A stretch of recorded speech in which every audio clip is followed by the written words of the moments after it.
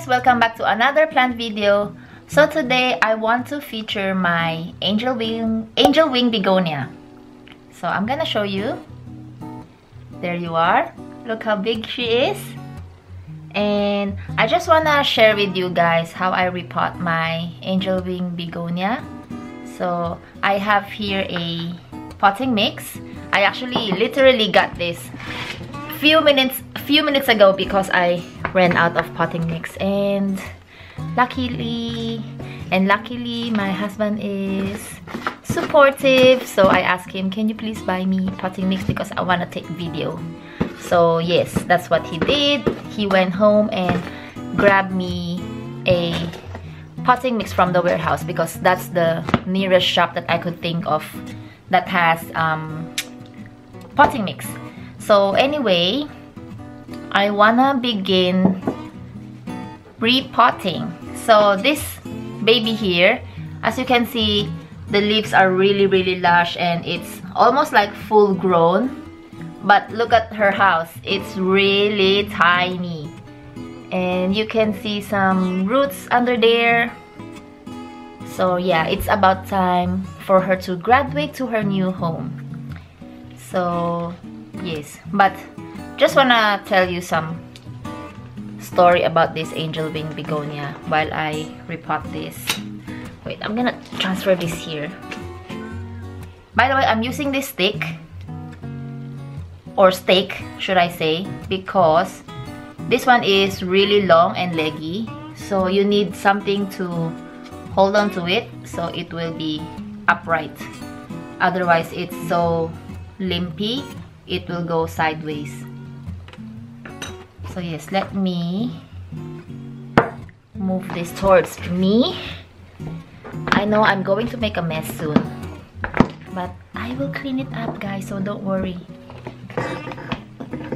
So anyway, when I was just when I was just starting to learn about all of these plants, I came across this video about angel wing begonia, and I remember she said angel wing begonia is really difficult plant to manage and one of the finicky plants. So I was thinking, nope, I'm not gonna get one myself because as a beginner myself, I don't want to take risk and take these plants for granted and just experiment on it. So I don't want it to die on my hands. So I was thinking, no, I'm not gonna get that. But fast forward a few months after, I saw this really cute little baby angel wing begonia in the shop, which is in Orderings, I think. So when I saw it, it was so cute and I just couldn't resist getting this angel wing begonia. So I thought, why not? No, just give it a try. I might be able to let this baby thrive under my care. So yeah, that's what I did, and I'm glad I did because look at her. Isn't she gorgeous? She's just growing and giving me so many new leaves. Look at this. This is new leaves, and there's heaps more. This one here on top. Oh, doesn't focus. The one on top is also growing, so that is really a good sign, guys. I am so happy because this plant is thriving under my care, which is, I'm so proud of myself. I did this all by myself, and to be honest, at first I was not really panicky when I got this because I'm thinking, in my mind I thought, oh, if this plant died, it's not my fault because I knew from the beginning that this is a really finicky plant, or difficult to handle, blah blah blah. So I was not really panicky and I was just relaxed as a plant mama. So but I water her once in a while. I think during summertime, I water her once a week, as far as I remember. And then during winter days, I stopped watering her. And then I think once every 2 weeks or once every 3 weeks. I know it sounds awful, but it works. And before that, I want to show you. This is actually the base of her home. So I put this little pot here, and she looks like that on that shelf. So I put her this spot here, there. And then you know why she has this big pot underneath? Because I put little stones with water in it. I hope you can see. So I just got these small rocks in our backyard, and I put a little bit of water, so the moisture will go in the plant and it will stay nice and moist, so she will be happy. So that's what I learned, and that's what I did from the beginning. And I found out that it really works well. So guys, if you have an angel wing begonia, you better do this trick. This trick goes a long way. So now I'm going to start for real. What I'm going to do is just squish it a bit, make the soil loose, because you don't want to stress the root underneath, you don't want to stress the plant. So I will just, oh, before I do that, I'm so not prepared. I got this recycled pot from my other plants, so I always keep them because, you know, one day I might use them, and now I'm gonna use it. So I'll just put a little bit underneath. So there, halfway. You cannot see because it's so dark. Anyway, so I'll put this underneath, and again I'll just tip this over. By the way guys, it's springtime here in New Zealand, so for me this is the best time of the year that you can repot your babies, especially if the roots are, you know, showing. Yay! You see the roots underneath? So yes, and what I'll do, just put it there and then press a little bit, and don't forget my stake again, because this one is really vital. So what I'm afraid, if I put this stick, I'll break roots. So I'll just try to loosen it up, loosen up the soil, just like so.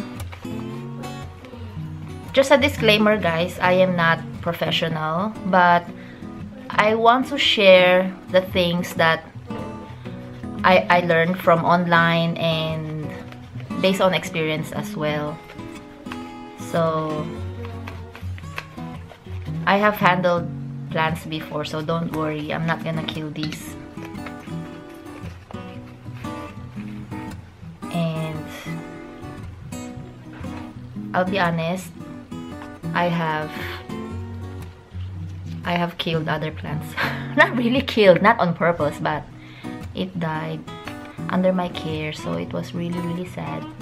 But anyway, let's not talk about that. Let's talk about this baby. You know what?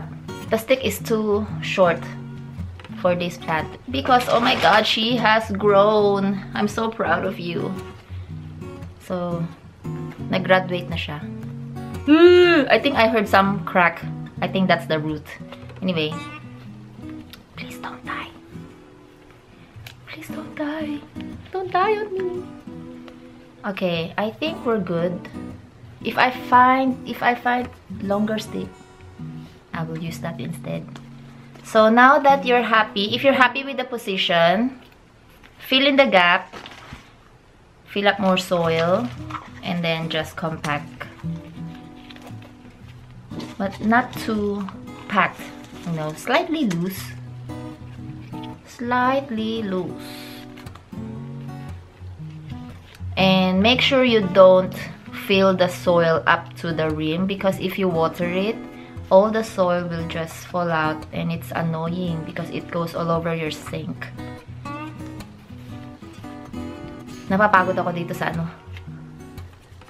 I should have got the smaller box. Look at my elbow. It's all like this. So it's tiring. Yes, we're almost done. I think we're good. I'm happy with this. So yes, that's how I repot my plants in general. And as you notice, I always use my bare hands because I want to feel the soil and I want to feel the plants, especially if your plants is really small like this. You want to handle it with care. So I don't mind being dirty because you can wash it anyway. So yes guys, isn't she gorgeous? Isn't she lovely? Look at this. This is quite new leaf as well, and you can compare. This one is a bit lighter, this one is light, and this one here is darker. And look at the foliage. Isn't she gorgeous? Look at the spots there. Super nice, diba? So ganda. So yes, I'm so happy that I actually, you know, took the courage to buy this plant.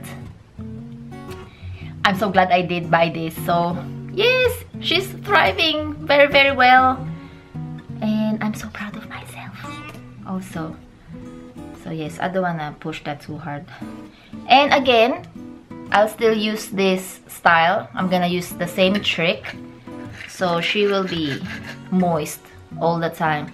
But yeah, after I end this video, I will water her as well. And then put her back on this base. And I will put her there. I think actually the leaves are growing really tall, so might not fit here anymore.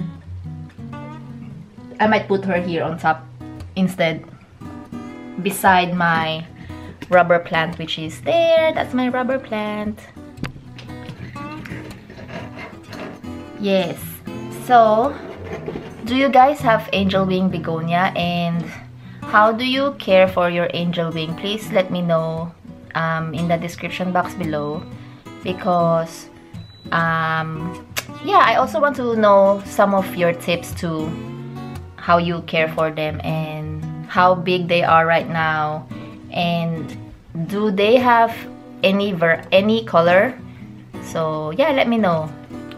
So yes, I always say so anyway, I'm going to end this video, and I want to thank you guys so much for clicking this video and watching me. I hope you enjoyed this kind of video, and I promise to do more of this kind, and I will see you in the next one. Bye!